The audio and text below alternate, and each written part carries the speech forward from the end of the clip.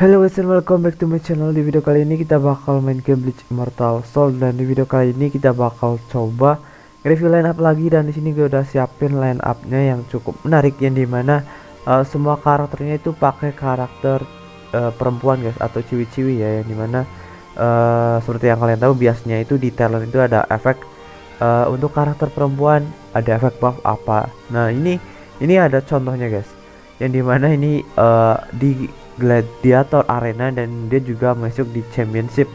Nah ini line upnya ini lihat family semua guys, cewek-cewek semua anjir. Nah kira-kira bagus atau enggak sih pakai line up seperti ini? Dan langsung saja kita ke pembahasannya. Tapi seperti biasa, sebelum kita lanjut,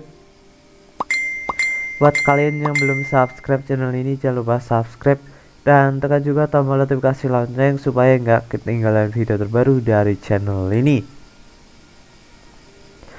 Dan oke, langsung saja kita review line up-nya. Yang pertama dari Soul Hall Effect. Nah di sini dia pakai core dari si Nelial atau Nel. Nah ini efek core yang tentu lumayan sering dipakai ya untuk di arena ataupun di mode-mode yang lain, yang dimana efeknya bisa memberikan pengurangan damage untuk 2 ronde pertama sebanyak 35%. Nah ini untuk level 15. Kalau makin tinggi pengurangannya juga makin banyak.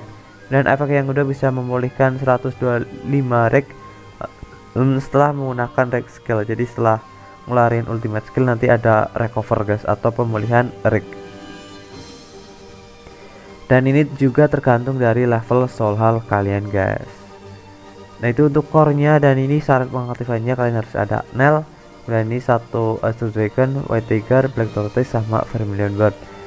Dan oke, di sini udah aktif ya semua core-nya. Dan ini untuk karakternya pertama ada Orihime Christmas, yang dimana dia ini tipe support paling bagus untuk di Immortal Soul ya yang sekarang. Dan tentu efeknya juga sangat-sangat nggak ngotak. Yang kedua di sini, aduh gue lupa ini guys. Yang kedua ini gue lupa, SSR. Nah tapi ini cukup bagus. Yang ketiga ada Nel. Ini yang kedua role-nya tank ya, sama ini tank juga tapi support. Ini yang ketiga ada Nel. Ini kalau yang sepatu itu tipe skill atau buff, biasanya gitu. Dan yang keempat ada Matsumoto yang summer ya, yang UR. Next ini ada yang Lisa SSR semua. Ini yang ada Lisa yang ini yang ngetarget back row, ini yang AW dari event. Nah ini rata-rata seperti ini line up-nya. Langsung aja kita coba review. Dan untuk musuhnya ini, nah line up-nya musuhnya juga lumayan ngeri. Limited karakter ya rata-rata. Nih lihat ya, limited lebih banyak. Tapi kalau buat yang lawan line up cewek berarti ini dia pakai core Tensa Zangetsu, ada peningkatan red damage. Dia juga ada Orihime. Langsung aja kita battle game lainnya, siapa yang lebih unggul. Dan untuk line up yang female atau cewek-cewek ini ngandelin efek talent dan efek buff sama bonus-bonus efek ya.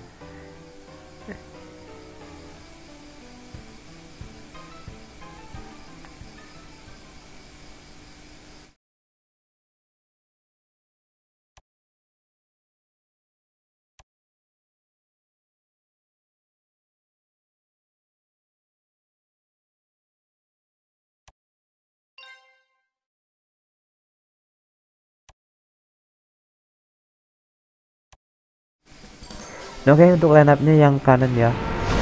Dan sini speednya kalah guys, selisih 700-an. Oke, lihat, nggak masalah, masih ronde pertama ya. Waduh, langsung di spam ulti anjir. Untung ngeloknya Orihime ya, Orihime lumayan berat. Ini Tensa sang itu red damage-nya sakit loh, lihat, waduh 1 juta lebih. Mereka ini ada Ichigo Fastolode.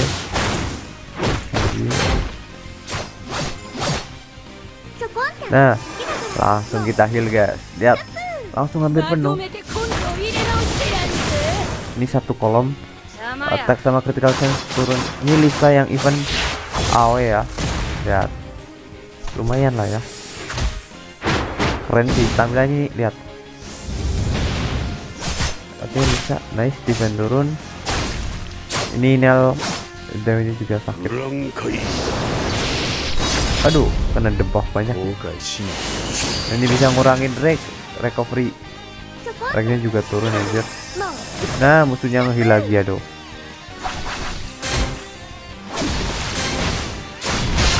Nah, poison bleeding rate turun.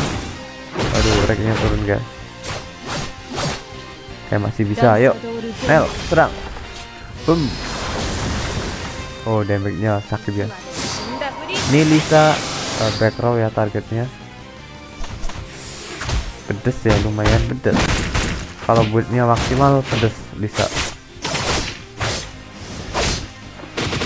Nice. Shinji gila. Debuff-nya anjir. Aduh, ngeheal lagi guys. Oke, masih bisa. Keras.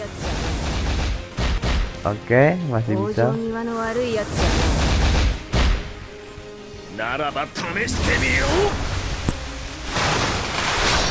Duh, critical. Ini masih, nah ini udah ronde 3 guys, otomatis ronde 3 ke atas damage-nya udah mulai kerasa ya, karena nggak ada efek pengurangan damage dari core. Oke, nice, heal. Nah ya, mau penuh kan. Lihat nih, Orihime ini emang gila guys, efek healnya. Aduh, penuh lagi kan hampir. Nah ya, penuh, udah penuh guys. Tadi ada recovery karena efek core. Bukan efek core. Wow, dia sakit ambil 2 juta guys. Soalnya ini udah ronde 4 guys. Aduh, udah kerasa banget.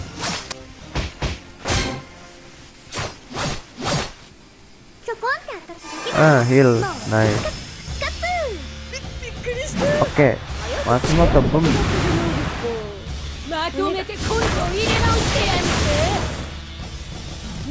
Lagi. Oke, Lisa awe. Set. Geli. Oke, Nel, ini sakit, harusnya sakit. Nah, ya banyak yang sekarat.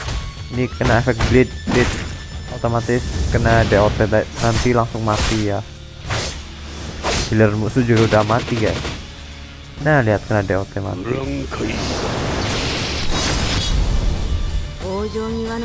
Kena spam guys. Oke, masih bisa bertahan.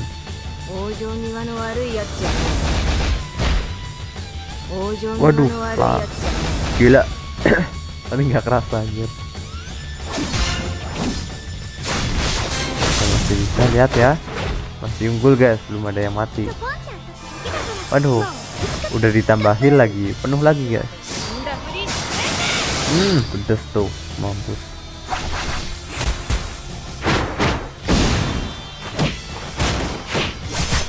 Nice. Mengabaikan defense. Mati kena DOT. Nice. Sedikit lagi. Ratan. Nah, menang kan. Nah, jadi kayak gitu aja ya untuk line up dari QC ini. Oke, macam sekian aja untuk video kali ini. Jangan lupa subscribe. Bye bye.